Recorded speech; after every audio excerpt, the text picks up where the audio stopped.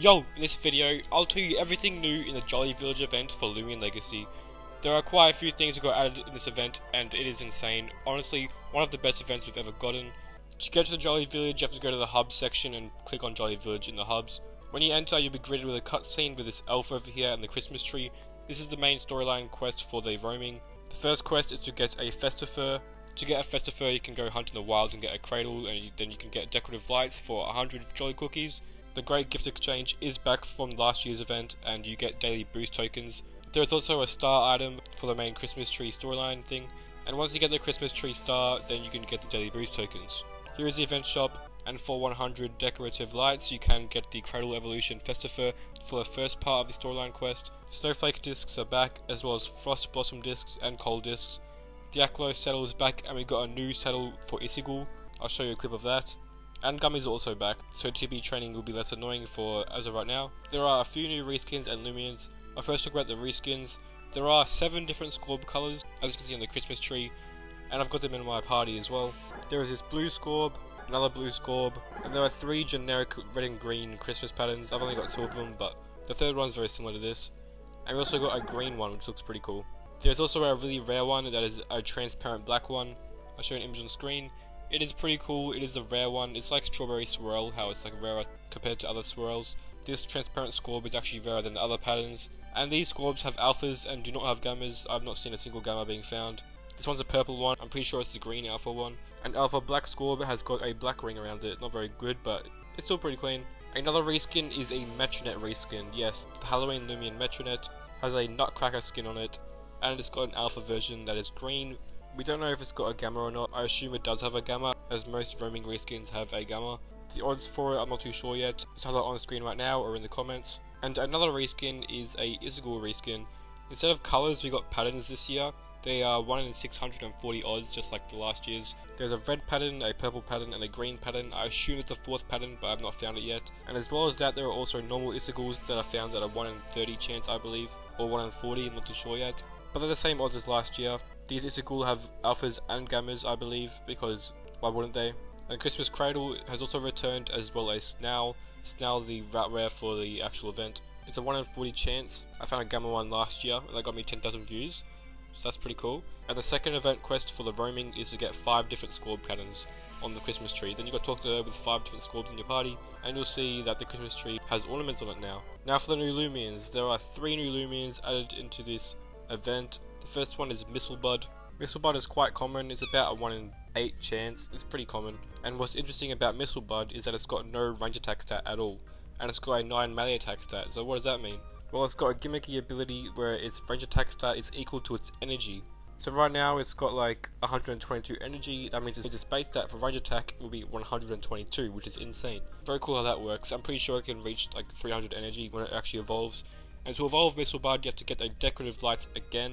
Decorative Lights cost 100 cookies in the shop. You have to give it to your Mistlebud, then you got to use an Exchange Gem. Exchange Gems basically makes your Loomian evolve when it has to do with the trading evolution. You have to trade with Decorative Lights to evolve it, but with the Exchange Gem, which you find from UMV dives from the fossil place, you guys probably have a bunch of these, you can then evolve it. If you do not have any Exchange Gems, you can just get a friend to trade with you and trade back with you. And here's the evolution. It is a pretty cool one. It's a Wreath. I kind of do like the first evolution more, but it's okay. The second Loomian is Cryo Cub. It's pretty cool. It's shivering in the cold. It's a pure ice type, but actually evolves into an ice brawler type. To evolve Cryo Cub, you have to give it Brawn boost. It's a rally move, and you can also get it by level up. It evolves into a massive badger. It looks very cool. It's an ice brawler type, and it's a melee, defensive, and attacking Loomian. And the final Loomian is the roaming, which you can do by completing the whole quest. The last step of the quest is to get the star. The star can be found in this gift exchange minigame as the best prize. I'll give you some tips on how to actually win this minigame and get the most cookies. So let's go have one run of it right now. There's also a leaderboard for most cookies collected and the most coal collected. If you want to look at that, it's not really worth it. You don't really get any prizes for it. When you enter, the first thing you want to do is actually click on the second to the right present. That's what I always go for. Also, make your camera so that you're the bottom present on the screen. That is a very good strategy, as you can always check and know where your gift is, and you also know where the gift you're checking is all the time. You don't get confused with any other gifts, any other POVs. And when I checked this red gift, I could see it only had 6 or 8 cookies, I'm not too sure, but it's a pretty bad gift, so I'm not going to go for the red gift. That is one you avoid. One of the people next to me has got 4 cookies, so I'm going to avoid the light green and black presents. This guy just said I've got a Lumi boost, so I believe him.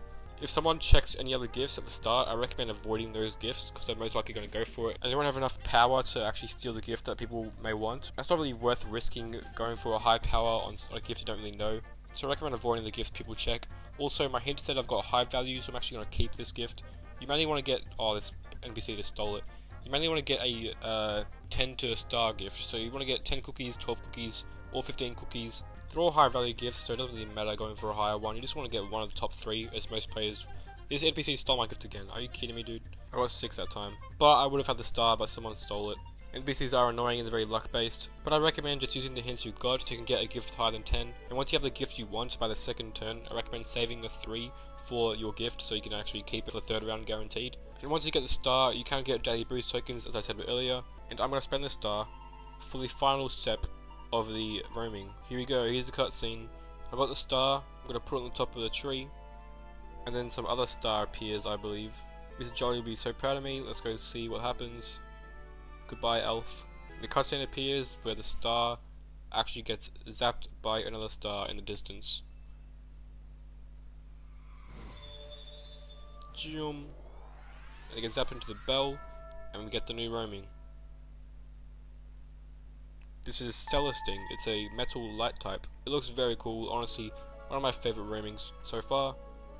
And let's go see if my first one's an alpha or not. It's not an alpha, of course. It is a soft resettable Loomian, so you can catch it as many times as you want and then keep the one you actually want. You can only catch this once. Once you capture it, you cannot get it ever again. Well, except for the wild. It actually gets put in the wild after you capture it once. And it is a 1 in 1,000 chance in the wild. It does not evolve, it's a pretty cool one. Its secret ability is that once it gets hit by a contact move, it actually uses its allies' moves. It's very gimmicky secret ability. Here are its base stats. It's got really high health, high range attack, and also high energy. It's also got pretty decent speed, so I recommend putting it as nimble when you do PvP with it. And yeah, I'm going to hunt for the alpha version and actually show the alpha version in another video. And I'm pretty sure that is everything in the Christmas event. That is a pretty long list of things we got this event, so good job developers. But everyone was just wondering where Atlantean Part 2 is. Like, come on, why can't they add Atlantean Part 2 yet? I also forgot to mention a few things. You can actually evolve Tundran finally. Vara's evolution Tundran requires you to level up in the snowstorms, so you can do that now. Snell's evolution Strisical can also evolve in snowstorms only, so Windtrix is now obtainable. And roaming such as Wobelisk and Akalos are actually back. Wobelisk is in the actual roaming table where all the Duskets, Protagons and stuff like that are rolled. And Akalos has got its own table, similar to Nevermere's table in this year's Halloween event. You can get Akalos on a separate table with the new roaming Celesting. I'm also going to be hunting Celesting live on my YouTube channel, so make sure to subscribe and turn on notifications for that. That is literally everything in the event, so if you guys found this video helpful, please subscribe for more. I believe everything has got alpha and gamma versions except for the Scorb. The Scorbs just have alpha versions. I'm going to be doing a tier list with every single alpha and gamma added at this event, as well as all the Loomians, so subscribe for more Loomian Legacy content, and I will see you guys in another video. Goodbye.